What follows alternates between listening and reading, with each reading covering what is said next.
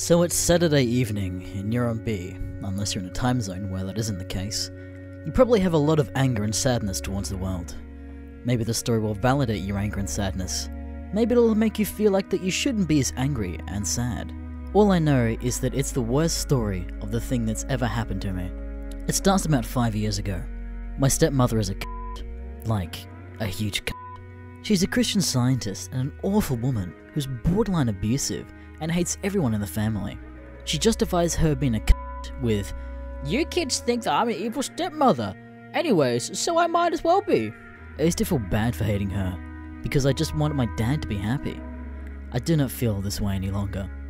About 5 years ago, I was in senior year of high school. A new girl moved in. Her name was Nicole. Nicole was a misfit from the start. She was socially inept, dressed weird, and kept to herself.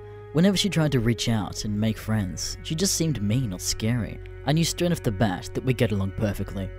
One day, I came up to her after class and referred to some jokes she made in class. She thought I was making fun of her and started to apologize for the joke. I told her it was hilarious. We had lunch. Long story short, she didn't have any friends, and she wanted friends, and I wanted to be her friend. And we were fast friends. By the end of senior year, Nicole and I are dating. We lost our virginity to each other. We went to college in the same city. As college moved on, our relationship just kept getting stronger. We got an apartment together. We talked about post-college plans. It became apparent, as things were going, we might get married. And it was amazing. Nicole started to get sick. One day, she found a lump on her breast. Nicole had breast cancer. They took her to the hospital, and in some awful twist of events, in addition to breast cancer, she had brain cancer. The doctor said since they'd found that out early though, they might be able to do some help, but it was a dangerous situation. Each day we spent together felt so important. We were inseparable. I called my dad to tell him. I was devastated about everything. 2 days later, I got a phone call. Nicole starts contemplating suicide and she starts rapidly losing weight and hair. I stick by her side throughout the whole ordeal. Skip as many classes as I can. Got another job to help pay for the hospital bills. Realized that I'm running out of potential time to ask her to marry me. Decide that I should ask her to, so that she can have that before it's too late. Call my dad. Let him know my intentions, and let him know that if he wants to come, he's welcome, but that my stepmother is not. Says he understands. The next day, Nicole and I come home from hospital, and who is waiting outside of our building but my goddamn stepmother. "Robert, I think we need to talk about what you told your father." Nope, we do not. "Robert, you cannot marry Nicole. For one thing, she's gonna die. For another thing, she's choosing medicine over prayer, which is against our family's religion." My whole body goes cold with rage. I've not proposed to Nicole yet. I was gonna surprise her. She found out by hearing my stepmother say I was forbidden from it, and that Nicole was gonna die. Without thinking, I punched my stepmother in the face, and she fell to the ground. I walked Nicole into our building without looking back. Continue helping Nicole. One day, the hospital says that they're having trouble with my card. Insufficient funds. That's impossible. There's thousands of dollars in this account. Go check on the laptop. It has been withdrawn. My bank account is empty.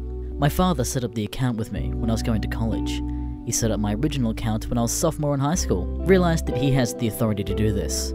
I'm furious and call my father. I let him know that I'm coming for the money, and that if I don't get it, I will call the cops and report theft. He tells me that he has the rights to call the police and report my assault on my stepmother. Oh Jesus fucking Christ. Tell him I'm coming over and we can discuss it in person. I yelled at him for 4 hours and got my money back. Went to the bank the next day to set up a new account that he had nothing to do with. Take care of hospital bills. Now, the whole marriage thing is out in the open. I discuss it with Nicole. She really wants to get married before she dies. It's becoming more and more probable that she will not make it very long. Get an engagement ring. Take her out to this old field we used to hang out in high school, where we had all sorts of memories. It was this huge forestry area under the stars off the main road. Engaged. Holding her was the most beautiful moment of my life. I'd cut off all contact with my father and stepmother. Everything seemed to be going alright. Nicole started acting much happier. She said how important it was to her now that if she was going to die, she'd be dying happy, and she'd be dying with me. It hurt me so much to have to think about it, but knowing that she was accepting this horrible, inevitable outcome was good. We have a low-key wedding with only friends and Nicole's family, and everyone tells me how great it is that I'm doing this for her. Explained that I'm not doing it for her because of the cancer, that I just wasn't letting it get in the way of what I always wanted to do anyway. Nicole is happier than I'd ever seen her. It was easily the best day of my life. About 2 weeks into our marriage, Nicole's health starts to get worse and worse. We start going to the hospital far more frequently. The doctor estimates she has about a month to live. Hearing those words are one of the most horrifying moments of my life. Up until that point, there was no set-in-stone sort of outcome. There was always an admittedly distant hope of things turning out okay. My hopes were crushed. I dropped my courses for the semester and set it up that I'd finish in the fall of the next year. I spend every day with Nicole. We are so in love that it physically hurts to think about her dying. She'd been holding up fine, but now she was starting to get afraid. "You need to be with me when I die. I don't want to be alone when I die." She keeps making me promise I'll be there. 3 weeks after, she gets the 1 month warning. We're in her apartment together, just holding each other and listening to music. There's a knock on the door. I go to answer. It is the police. I've been arrested for assaulting my stepmother. I'm put in jail overnight. As I get taken away, Nicole is just screaming, "Don't leave me!" The next day, I'm let out as my stepfather and stepmother drop the charges. My dad picks me up to say that he hopes I learned a lesson. I tell him I need to go home. He drives me to his and stepmother's house for me to apologize. He keeps me there for 2 hours because my stepmother doesn't believe I'm sorry when I say so. I am clearly not sorry. My car and cell phone are at the apartment. Eventually he says, "This isn't over," and takes me home. I knock on the door. No answer. Oh shit, no. Find the spare key. Come in. Nicole is on the floor.